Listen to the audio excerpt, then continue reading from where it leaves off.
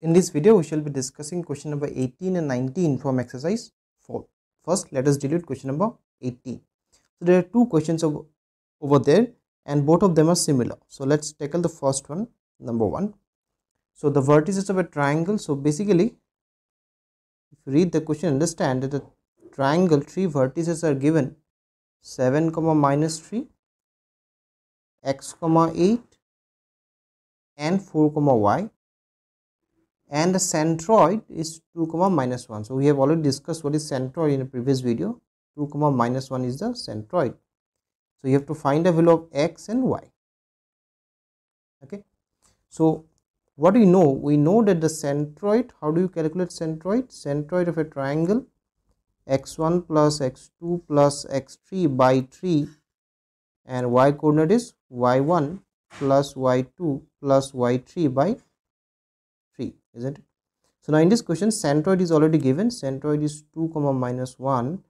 So, x1 is a 7. So, 7 plus x plus 4 by 3 and minus 3 plus 8 plus y by 3. So, that will give you 2, minus 1 is equal to 11 plus x by 3 and 5 plus y by 3. Okay. So, I will make the x coordinates equal. So, 11 plus x by 3 equal to 2.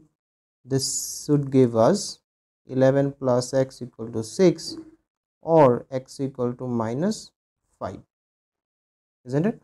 Similarly, we have a 5 plus y by 3 equal to minus 1. From here, you can obviously calculate and you will get y equal to minus 8.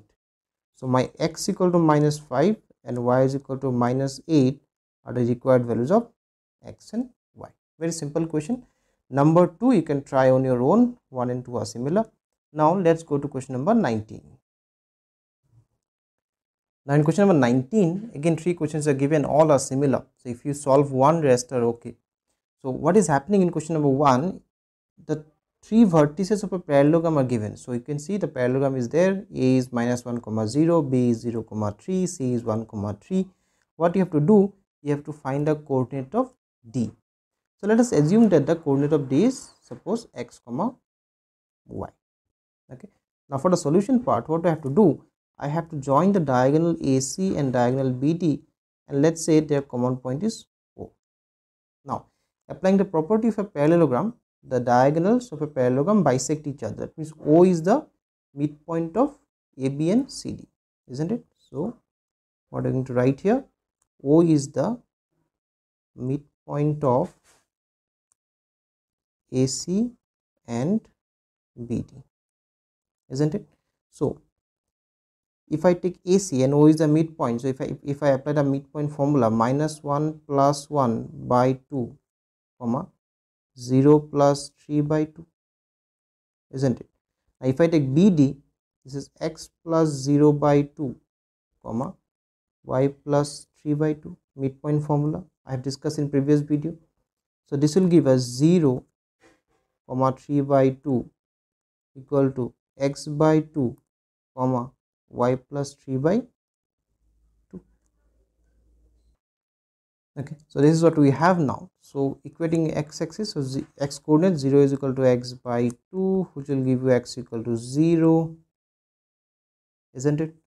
And 3 by 2 is equal to y plus 3 by 2. So, 2 and 2 cancelled. I have y plus 3 equal to 3. From here, y is also 0. Therefore, the coordinates of D is what? D was x, y. So, my x value is 0, y value is 0. So, 0, 0. Okay. So, part 1 I have discussed. Number 2 and number 3 you can try on your own. All are similar type of questions.